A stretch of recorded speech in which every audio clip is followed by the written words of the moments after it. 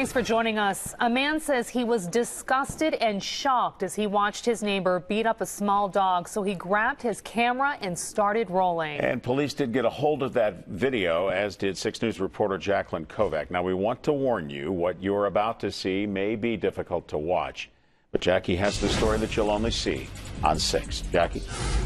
Yeah, now I've watched this video myself and it's disturbing. Neighbors say Matthew Gibala kicked one of his 2 dogs and that's what made them start recording.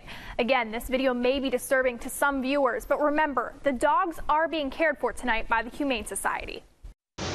He just starts stomping on the dog's head. And you can hear it. I mean, if you turn up the video, you can actually hear the dog yelping because he's stepping on the poor thing. Jesse Gaydos was rolling as police say his neighbor Matthew Gibala was kicking and punching Iris, a mini pinscher. The video is tough to watch. You can see him kicking the animal, and here he is holding the dog by its hind legs and shaking it violently. Honestly, I wanted to beat him up for it because that's just wrong. You don't do that to a poor dog. Investigators found Iris and another dog in the home, both badly injured.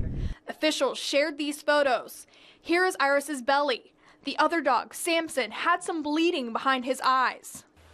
You know, you see a video of what's going on with these dogs, and it kills you. According to Jeannine Gailey from the Humane Society, Gibala adopted the dogs from their shelter just 3 weeks ago. But they do sign a contract whenever they adopt from us that they are to care for these animals forever, and obviously that wasn't happening.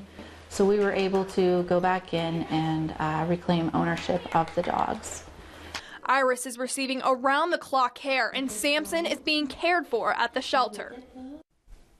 Now, Gibala is in jail tonight, unable to post bond. He faces several charges, including 2 misdemeanor counts of animal cruelty. According to court documents, he is scheduled to be back in court on February 20th. Reporting live, Jackalyn Kovac, 6 News.